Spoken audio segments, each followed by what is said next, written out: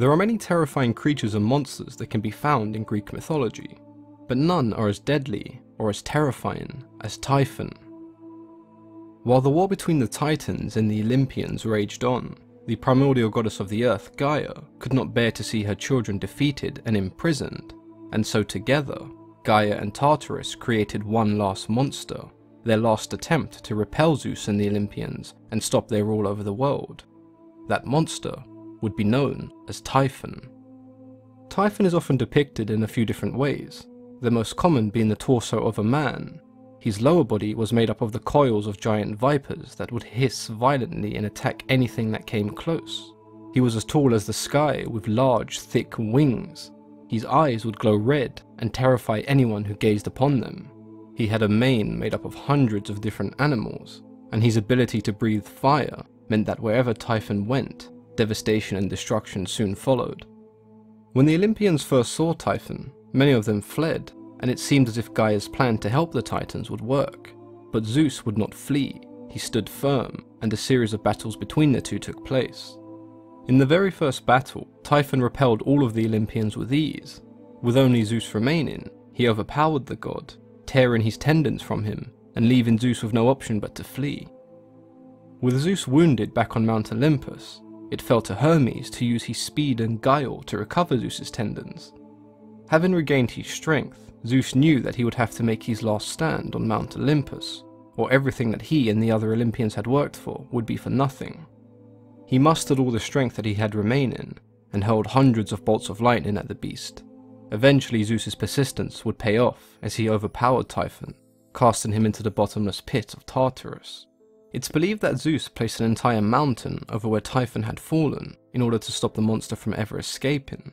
That mountain would be known as Mount Etna, and the ancient Greeks believed that volcanic eruptions from the mount and even nearby earthquakes were caused by Typhon trying to escape his prison.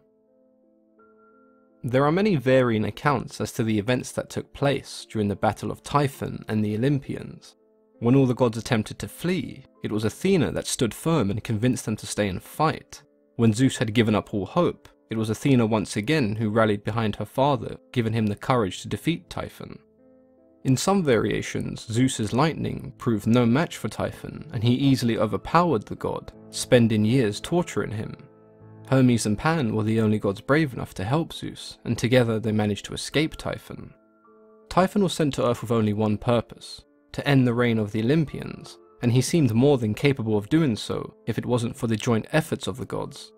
To give you an idea of the epic scale of this battle, it raged on for over 10,000 years, and hundreds of cities were destroyed before Typhon was eventually stopped. Typhon is commonly referred to as the father of monsters, and along with his wife Echidna, together they created the majority of monsters we know in Greek mythology. Their children included the Nemean lion, the beast with impenetrable skin that Heracles was asked to slay as part of his 12 labours, Cerberus, the three-headed dog that protected the entrance to the underworld, the Lernaean Hydra, a water serpent with multiple heads that grew back when they were cut off, the Chimera of Lycia, the hybrid creature with the head of a goat and the body of a lion, capable of breathing fire. It's also believed that they gave birth to Orthrus, the two-headed dog, and Ladon, the serpent-like dragon that guarded the golden apples in the Garden of Hesperides. The Sphinx that was known to kill those who could not answer its riddles was also a child of Typhon and Echidna. The Gorgons themselves are quite similar in appearance to Echidna, and it's no surprise that they also originated from the father and mother of monsters. Most of the iconic creatures that we've come to know in Greek mythology have come from Typhon and Echidna. Typhon is quite a symbolic creature in Greek mythology, not only because he was feared by the gods, but also because he marked a very important change in Greek mythology. The fall of Typhon marked the end of the war between the Olympians and the Titans, and the exchange of power between the old god and the new. Typhon's creation and sole purpose was to destroy the Olympians, but as somewhat of a byproduct, he became the father of monsters, and we were given a host of extremely interesting creatures. There are very few creatures and gods in Greek mythology that I would ever classify as evil, as there are often two sides to every story, but for me Typhon is a fairly good example of what evil looks like. His only interest and desire is to cause destruction and chaos. You could argue that he is only doing as commanded by his mother and father, but Typhon lacks any redeeming features that would make him more than just a monster. I almost see Typhon as the Ragnarok of Greek mythology. The world is essentially almost destroyed, and in the process a new generation of gods rise to power and build a new world.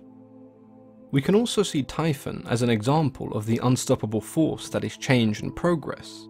The Titans refuse to progress and evolve, and not even a monster as horrific as Typhon was able to stop them being dethroned. I hope you guys enjoyed today's video. I know Typhon was a heavily requested topic, and I look forward to hearing your thoughts in the comments below. As always, I've been your host, Mythology and Fiction Explained.